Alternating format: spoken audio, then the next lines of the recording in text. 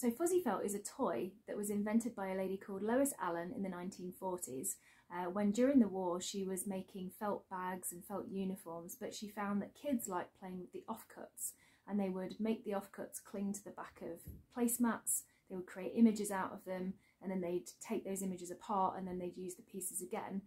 The first commercially available fuzzy felt was released in 1950.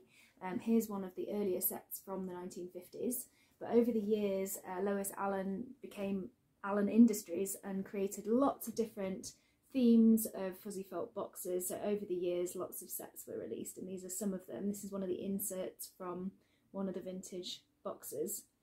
And inside a box of fuzzy felt you'll find an array of felt pieces of different shapes and different colours, usually quite vibrant, depending on what the theme is. And the idea is that you have your backing board. These are some of the backing boards from some of the various sets, and you basically place the pieces onto the backing board. They cling like magic, and then you can take them off afterwards when you're done, so there's no waste, and you can essentially make image after image after image using the same pieces. In 2020 I had a hysterectomy and just needed something to amuse myself with while I was laying on the sofa for a while, and so I bought this. I bought a box of Monsters fuzzy felt, 1970s, very evocative, nostalgic packaging, and just started playing with it. My husband would give me challenges throughout the day, like an underwater scene, an outer space scene, insects, amoebas, and I had fun doing it. So I posted up photographs of the images that I created on Facebook, and my friends started giving me challenges as well, and this turned into films, bands, TV moments, you name it. And then a few weeks later I was cajoled into creating an Instagram account. So all of the images that I create are as a result of a request by one of you, by Instagram followers. Every request that I receive, I do put it on my list, although I can't promise I'll get to every single one. I create an image most days. I sit down after work for an hour as a wind down and fulfill one of the requests. And the way I choose one is just looking at the list and seeing what sparks joy at that moment. So if somebody requests something and I'm excited by the request, I'll just fulfill it straight away. Whereas if something isn't as exciting, it might stay on my list for some time.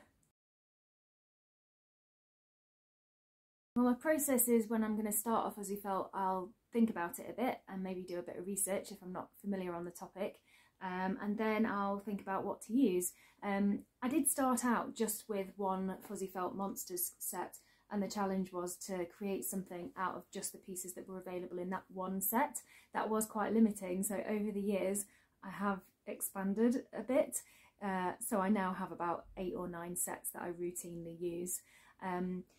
Because of that, I have now got a nice array of backing boards, so I will choose my backing board first. So depending on what the image is, I can find a board that's suitable, and then I'll just go ahead and start creating something. I have my sets nicely organised so that I know where everything is. So there's like sets where I've got all the big shapes and sort of squares and some stuff that I would use as grass. There's a box where I've got all the kind of dots and stars and diamonds, things I use for eyeballs. These are all kind of legs and hands and things like that from the Monsters set. And then there's a box where I've got all of my animals regularly used as hair and other various things. And I also have one compartment that is it's full of just bits. These are little bits that accidentally come off fuzzy felt, but I use them as things like eyebrows. There is also some sock fluff in there. That is the only thing that I use that is not actual fuzzy felt. But generally speaking, apart from these little bits that come off by accident, I never ever cut a piece out. I have never cut a piece of fuzzy felt, and I've obviously never used glue either. So true to the fuzzy felt saying, no scissors, no glue, that's the ethos.